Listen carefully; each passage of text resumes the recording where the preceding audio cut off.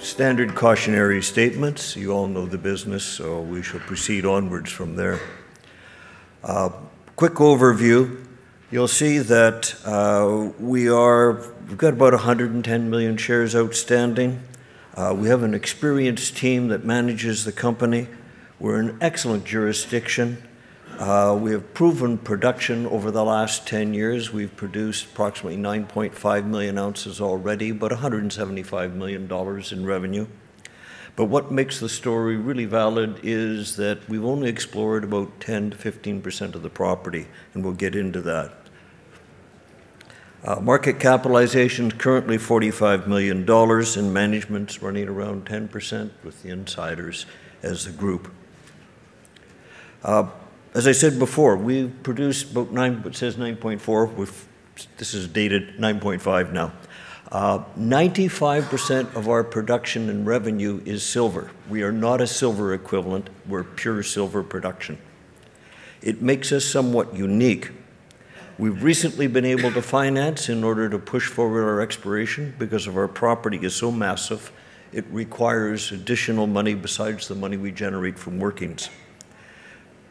Results, you can see on the bottom line, we get those all the time. It's almost a no-hum, so I'll proceed on from there. To give you an idea of the relationship between our stock, as was pointed out, and the price of silver, we're highly leveraged, and you can see the reaction when silver moves. Earlier in the 16, we're up 1,200%. And more recently, we're up 204% on pricing. That's the sensitivity and leverage we have to silver. Quickly on the property itself, we have a package of about 210 square kilometers. That's bigger than about 5 of the countries in the UN. We have 2 contiguous mineral districts. These are some of the oldest districts in Mexico. Cortez actually hid out on our property 500 years ago. We're a 3.5-hour drive from Mexico City on a paved highway. Services are excellent. We have good infrastructure. We take power off the Mexican grid. We have a skilled workforce. We have a social license. 99% of our staff are Mexicans. They're high-quality workers. We have grandfathers, fathers, sons, and nowadays daughters. We are, as I say, one of the most prolific areas. We are in what they call the epithermal silver belt in Mexico. Taxco is to the south of us. In fact, several of our veins are attributed to be the Taxco veins. I'll give you an example of some of the things we found. We found over 50 old workings right back to the Spanish era on our property. 5,000 old workings have been located all to date. Here's a picture of basically the overall concessions. We have about 2/3 of that concession in our title. You'll notice the veins run northwest, southeast. These are all epithermal veins. To the north, you'll see there's our first mill. It's about a 550-ton-a-day mill. To the very south is another mill, 200. It's a pilot plant designed to supplement other production we get from down there, and I'll get into that very briefly. Right now, we're producing from 3 underground veins, or 3 underground mines, rather, San Ramon, Guadalupe, and Cuchara. Guadalupe has produced 10 million ounces in its own right with Peñoles before us. Here's just a picture of the mills. You can see the 200-ton-a-day one is readily expandable to 500 tons a day. The Guadalupe at 535 can be expanded up to about 600. And then I guess if we get that much ore, we'll just have to build another mill. We're now producing from these sites, and you'll notice San Ramon, Cuchara, and Guadalupe are the 3 of the underground mines we pull from. Each one has different pricing and cost characteristics. And more recently, the Veta Negra is an open pit. It's almost a quarry situation. It's remarkable. It's still small at this stage, but in fact, mining it is simply with a backhoe. We don't use explosives or anything else. So we expect to see some interesting events coming through with Veta Negra.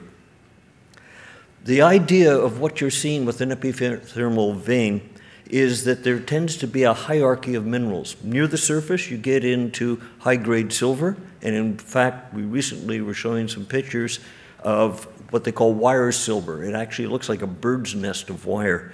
As you go to depth, we get into lead zinc, down about 250, 300 meters. There's a barren area, and then below that, very interestingly enough, we're running into copper and gold, a whole new mining district in its own right. Each mine tends to be located at a different elevation and has different characteristics. Quick example, on the right, you'll see a picture of the gold and the copper. It's just the shape of the deposits itself. Here's where we work from. Area 1 is where we've been mining. It's where we've spent over 80% of our exploration dollars. Area 2 is untouched. We haven't been able to get out there, other than we did find an old working from the Spanish era.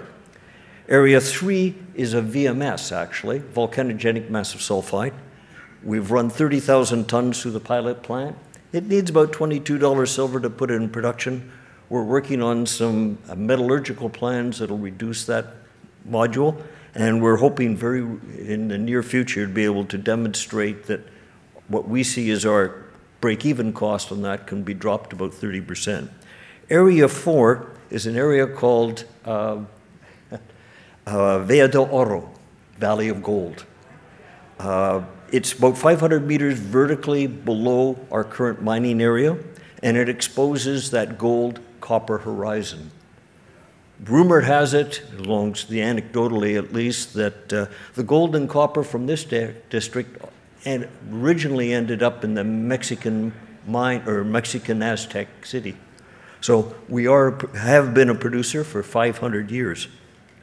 Here's San Ramon. Quick idea, you could put the Statue of Liberty in the height of that from a long point of view, and you still wouldn't reach the top of it. It's a big deposit. This one I'll just skip by, but it just shows you structurally how we're running several kilometers between some of these major mines. The one on the right has been in production for over 500 years. Another one, same thing. We have dozens of these, and I'll just have to run through them very quickly, time-wise. The one I mentioned to you where we went out and took a quick look to see an old mine, here it is. And in fact, you can basically throw a rock and you'll hit the old city of Taxco, which is the oldest mine in Mexico.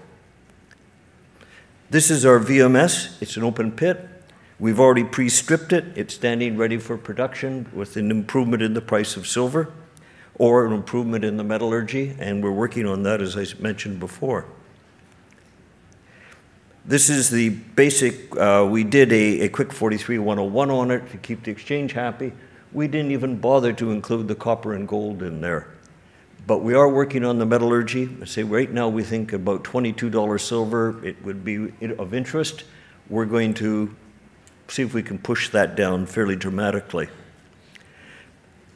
I mentioned the Valle de Oro. On the top of Valle de Oro, there is 2 veins. You'll see one of the drill holes we punched there was 19.6 grams over 2.9 meters.